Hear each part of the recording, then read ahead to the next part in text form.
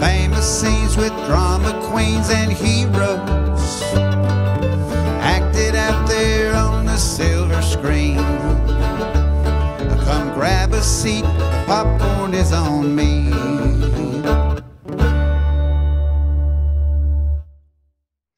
Hello, welcome to Meet Me at the Movies. Noel T. Manning II here. Appreciate you spending time with us, whether you're doing that through C19 TV or through WGWG. We appreciate however you decide to find us. Very happy to have somebody I've been trying to get on the show for it feels like decades, and I know it's only been just a few years, but Grae Drake, so good to see you. Thanks for joining us. We did it. We're here. Yes.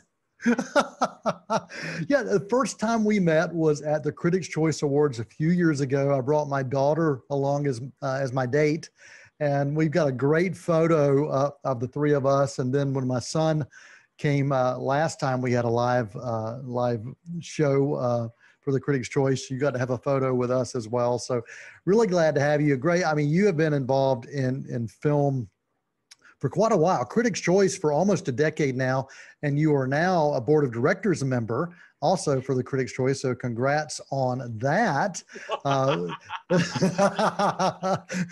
Chaos and mayhem will soon follow. We know. Currently, people can find you at Good Day LA and also radio, formerly senior editor for Rotten Tomatoes. You've been on CNN. And Mrs. Movie Phone. And what else am I leaving out for this filmmaker, journalist, film critic extraordinaire? No, I think you hit everything. I've been all over doing reviews on all kinds of stations on behalf of Rotten Tomatoes and Movie Phone. And what a ride it's been. Because I just the idea that I'm on the board of directors and an elected position in the Critics' Choice Awards, you know, geez, it's amazing. Yeah, very, very cool. So let's go back into the history of Grae Drake and find out where this love of film first started. I credit my mom primarily with my movie loving because when she was a kid, so she was technically my grandmother and grew up like she was like a Depression baby. And so back then, those were the days that you would pay, what, 5 or 10 cents maybe, and you just sit in the movie theater all day long. You could just watch the picture, watch the newsreels. It would just go over and over and over. And she would memorize this stuff. And so I think that her deep love of movies just sort of carried into our lives. And I didn't make the connection for the longest time, but I was like, yeah, I was always the person that was picking the movies for all of my friends to see when I was a kid and always wanting to watch more and more stuff on television when I was young. Do you remember some of those early films that really connected with you when you were younger? Well, my mom always showed me a bunch of old stuff. So like her favorite was Tyrone Power. Oh my God, don't even get her started. But we love classic movie actors, and I'm a big Jimmy Stewart fan. So the Glenn Miller story and, you know, Harvey Everything that he did was big in our house. But my first big movie that I got on a VHS cassette that I watched over and over and over again until I can't believe it didn't break is the Madonna movie, Who's That Girl? Yes. Just loved that movie. I loved, when I look back on the movies that really influenced me, I'd say that probably easily 50% of them starred all of those sort of quirky, offbeat, strong women. Okay.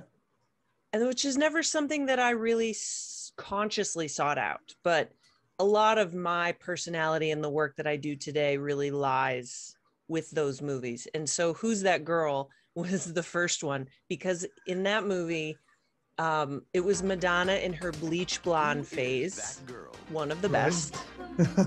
Yes. And she plays this woman named Nikki Finn.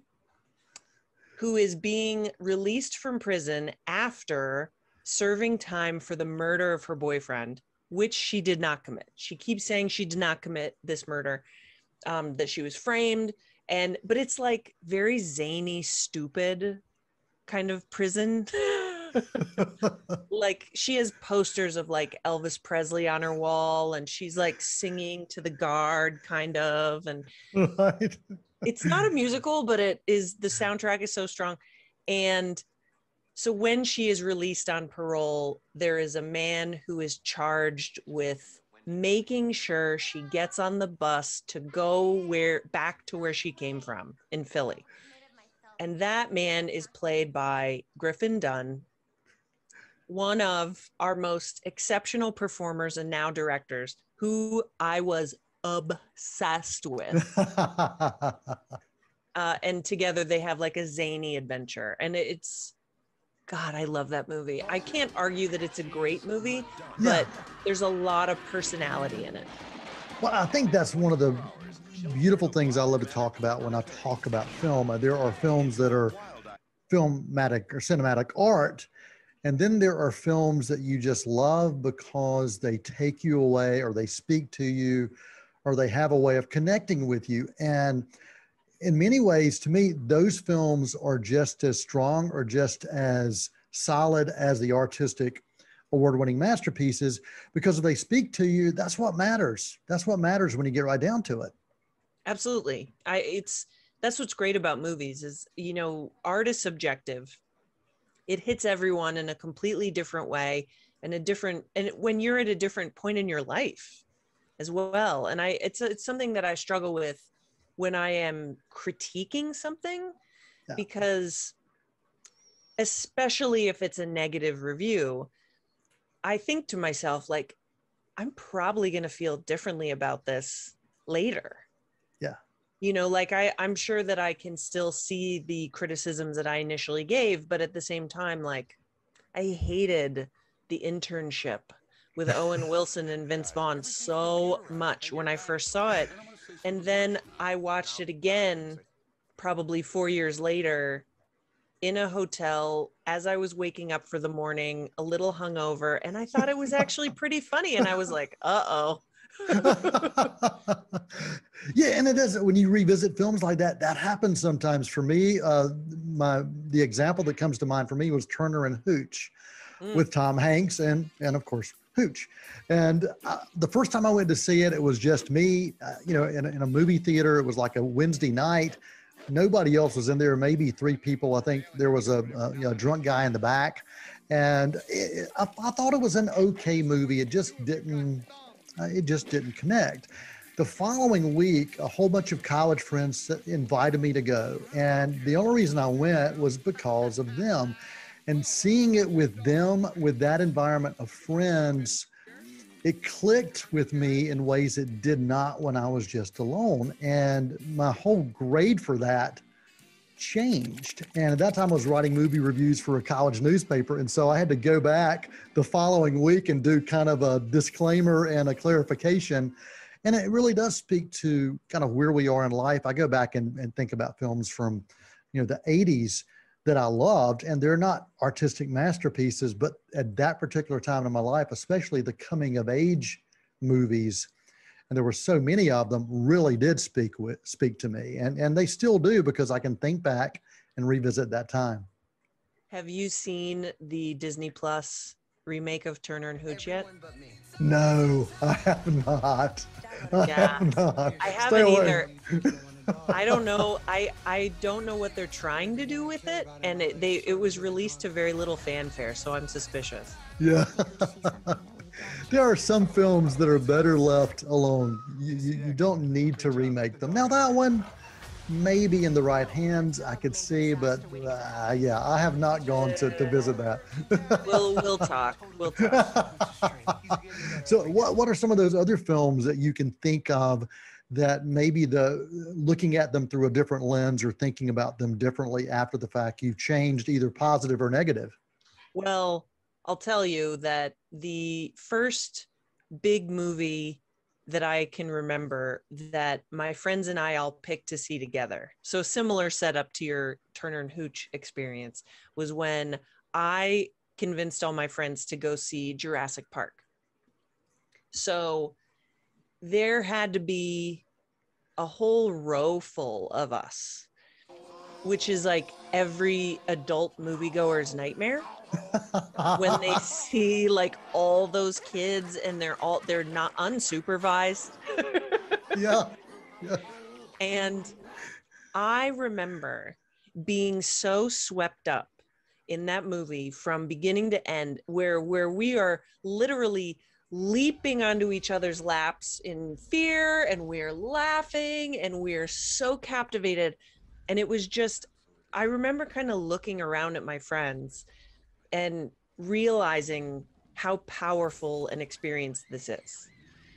And that movie still holds up and is such it hits on all 6 cylinders in such a way that every aspect of it is worth looking at. And I love that we sort of live in that society now where a lot of people will do pieces on these deep dives into movies and stuff. Because like even getting to go to Weta in New Zealand and talk to these guys that I know worked on the movie and just kind of pull them aside and be like, can you tell me about Jurassic Park a little bit? And like they'll say these brilliant things like, oh, we didn't know that, we really knew that the technology wasn't quite there yet. So everything that happens when you see CG, it's either at night or in rain or in the trees. Wow. Yeah. And it's like, that's a conscious choice because they were very limited technologically. And it's moments like that in my life where I just feel like it's come completely full circle, that I get to be this, like, you know, this child full of wonder that loves something her whole life. And then I get to actually talk to the people that created that and humanize them. And I think like, I can't believe this is like an actual job. Like, how did I get here? This is amazing. Cause I if I could tell little me that like, I would get to interview Griffin Dunn and like, I get to talk to the guys that did the CG and that in Jurassic Park, like I would never have believed me. Yeah. God, so good. But on a more serious note, for movies that really shaped me, I watched Network. Okay. Yes. Relatively later. It was later on. It was like when I had the mental capacity to appreciate it. Because I had always seen on TV like mad as hell, I'm not gonna take it anymore. Like, you know, I knew the movie, but when I actually started studying film, that one really stood out to me. And Paddy Chayefsky as a screenwriter, I'm pretty positive that he had like a crystal ball that just saw the future, because every movie that dude touched, it will blow your mind. I mean, like he even did movies on the hospital system and the wellness industry and everything. And I just remember being like, oh, wow. Like I made a good move studying film because it has every right to be studied. Absolutely. We're going to take a break. We're going to take an intermission right here on Meet Me at the Movies.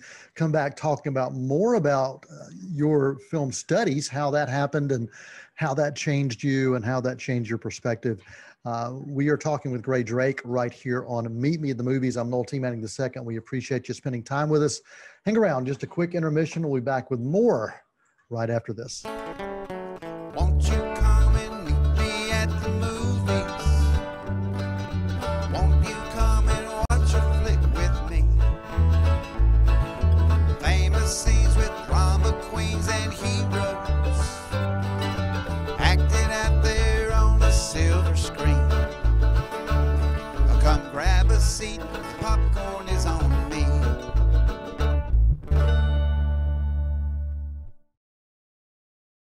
Between your job, your family, and other demands on your time, life can get pretty hectic. So we want you to take time for yourself. Hi, I'm Jennifer Harrell, and I want you to join me for your health. Each month, the Cleveland County Health Department and C19 TV will explore topics that affect you and your family's health. We'll discuss the importance of exercise, a healthy diet, and regular health screenings and checkups. From fitness tips to warning signs to the latest healthcare news. For Your Health will help keep you in shape and up to date in Cleveland County. We want you to be your best, so join us each month for Your Health, right here on Spectrum Cable and online, C19.TV. I would tell anybody that's interested in getting broadcasting that this is a really exciting field to be in. The possibilities are endless.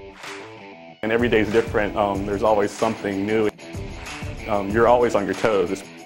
I think the good thing about, a school like Cleveland Community College is they're really good at keeping up with the latest technologies. My experience with the broadcasting program has been everything and more. I've hosted a television show here. I've done radio shows. I've made my own commercials, all kinds of exciting things, digital animation. And I've never thought I'd have a career in news that I enjoy. It's just really exciting to, have a career where you're in control of what 2 million people in the area are watching every night. It's really exciting and enriching and fulfilling work. It doesn't feel like a job. I get to hang around all day and make television. Just listen to that. Now the question is, are you ready to start your journey today? Welcome back to Meet Me in the Movies. Noel T. Manning II here with Grae Drake, talking movies. You can find Grae all over the place. Just search her. And the name is spelled, how is it spelled? It's Grae because my family finds Y's untrustworthy. Why? Because they're untrustworthy. There you go. Make a little song out of that. Well, let's talk about, right before the break, you were talking just a bit about when you started studying film, and Network was one of those films that you realized, wow, there's something of substance here. Why did you decide to start studying it from that standpoint? How did that happen, and what was that pathway for you? I didn't know what I wanted to study. I only knew that I had to go to college and had no other options. So, Yes. So I was looking through a course book, and I realized that everything I enjoyed doing was in the College of Communication. So journalism, film studies, photography, all that kind of stuff was in that one particular college.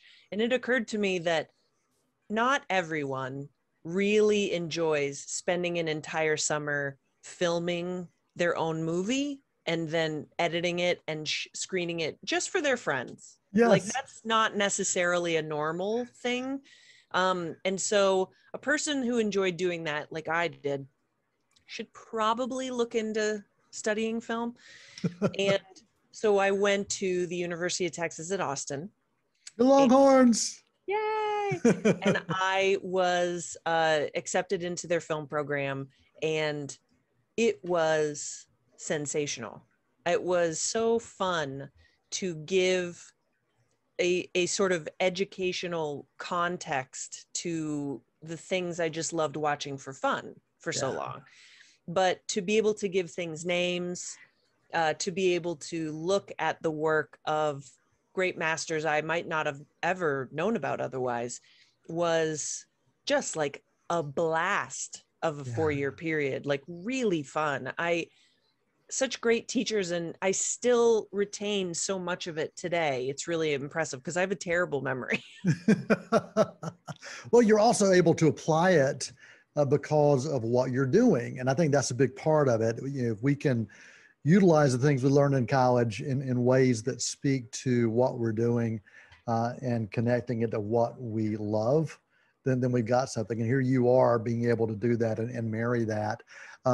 Before the break, you were also talking about being able to interview some of these folks that you never considered back when you were a kid, just watching the movies. You have been able to interview so many people, and it seems like daily there are more interviews that just keep churning out that you've been involved in. What are some of those standout interviews for you, and maybe why? And I will say probably my favorite picture of you in an interview is with Jamie Lee Curtis, and she's one of my favorite interviews because she makes everybody feel like you're their favorite person. And that's one of the things about her that I just love. Absolutely love that about Jamie Lee Curtis. Yeah, she's such an intelligent, generous person. And she has managed to take a Hollywood life and make it very grounded somehow. Yeah. And she's really, and like getting to interview her at San Diego Comic-Con was a dream come true because I'm also a huge fan. And by the time the interview was over, like she was like kissing me on the cheek and like hugging me and was just like, Grae was amazing. I mean, it was just, and we've done other pieces as well that like really dig into like her Halloween character and Laurie Strode, and just she's sensational. I love talking to these kinds of artistic people because to varying degrees, I love listening to them verbalize their artistic process. Yeah. And even though that might be kind of a pretentious way to describe it, I'm nosy and I love movies. I have all those little tiny weird burning questions. Another actor who I adore is Nic Cage, because that dude, his career runs the gamut. He'll do nearly anything, it seems. Yeah. But my favorite part about watching him is that even since when he was young, he's 100% committed. And if you ask him, what was your reasoning in playing the character like this? Okay, it's a risky question because some actors hate answering it because they're doing it intuitively.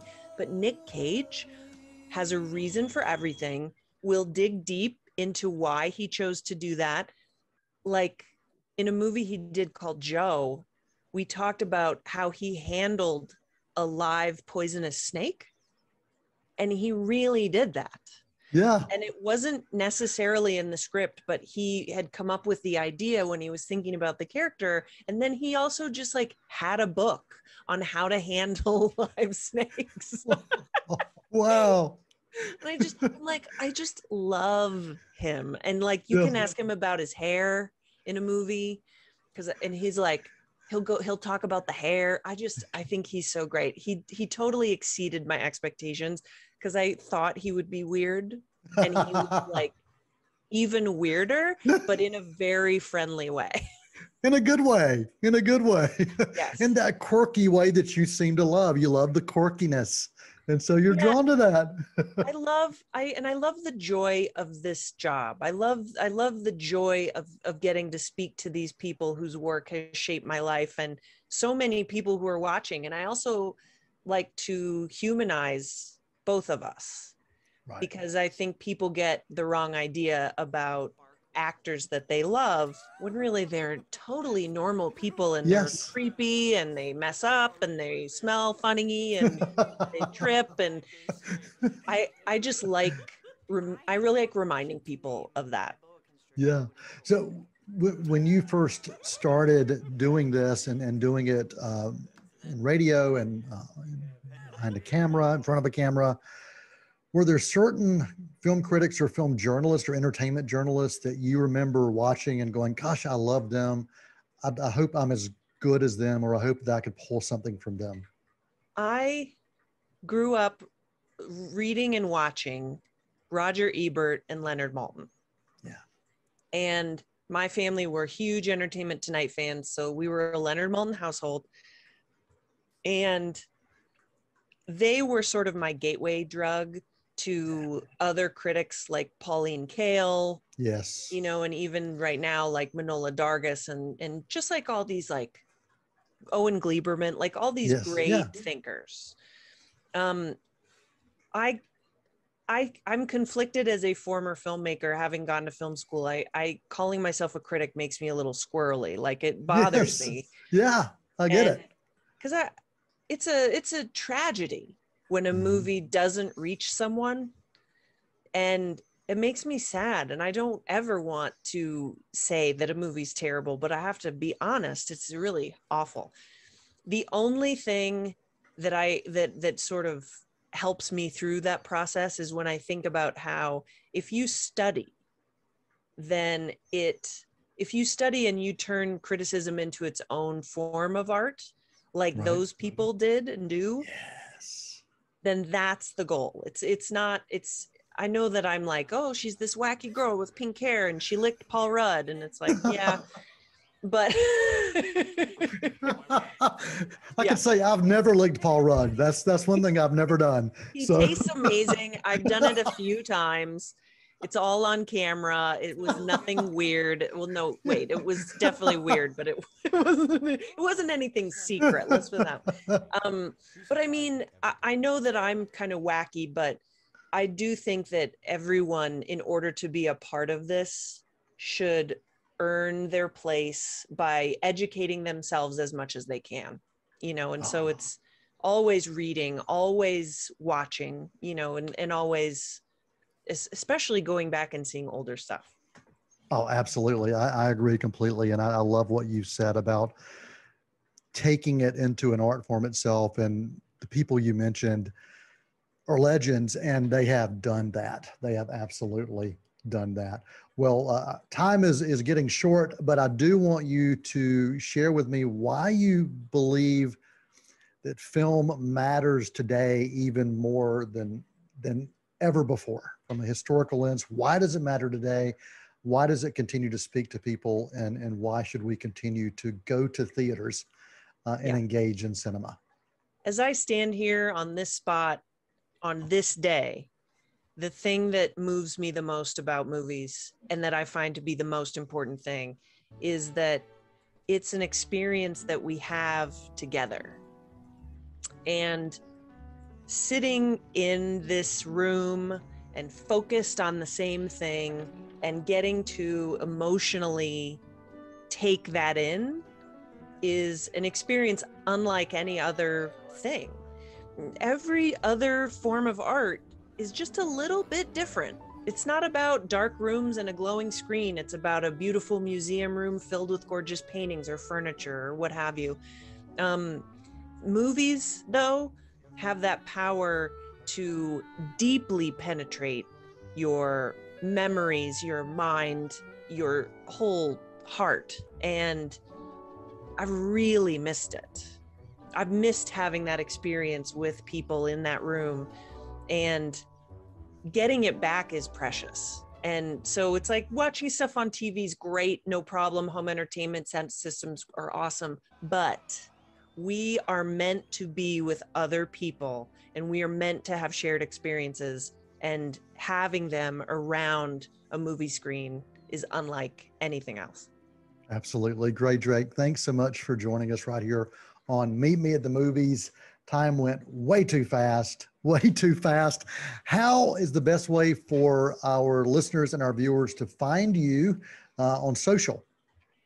So I'm all over social, YouTube, the Fox LA website, and at my name. So just don't forget, it's GraeDrake, and look me up and argue with me about who's that girl. I dare you.